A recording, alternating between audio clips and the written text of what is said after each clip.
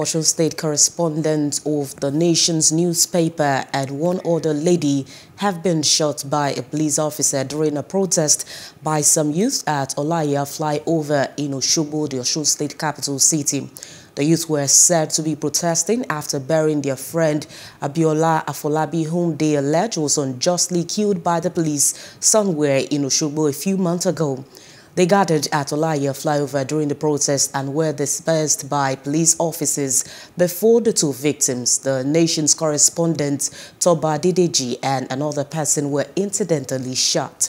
Speaking, Chairman Osun State Council of the Nigerian Union of Journalists charged the Inspector General of Police to redeploy the State Commission of Police within 7 days. As at the time of filing this report, Police Public Relations Officer Yemisi Opalola was not available to react on the incident, while effort to reach her was abortive. What happened at Olaiya Junction today is a peaceful protest.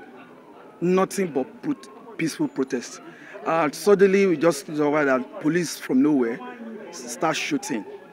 And this is not to the air, direct shot on us.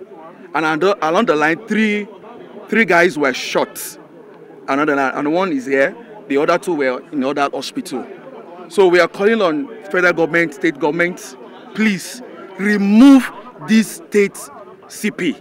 Wale Olokode is enough. It is quite unfortunate, uncivilized, unwarranted that at this age that in Nigeria police we constitute themselves to become a killing squad instead for them to be protecting the lives and property of Nigerians.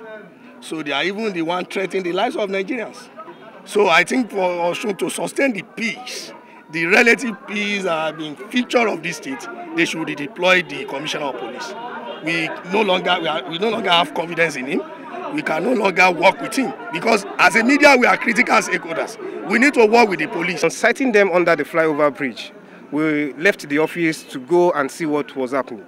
And on getting there, we discovered that they said they wanted to protest.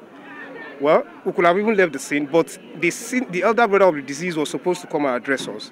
They were there. Some of them were actually unruly, while the others were actually doing their thing without disturbing any other person. About 10 minutes later, policemen suddenly alighted from a kurope and started shooting. Please do subscribe to our YouTube channel and don't forget to hit the notification button so you get notified about fresh news updates.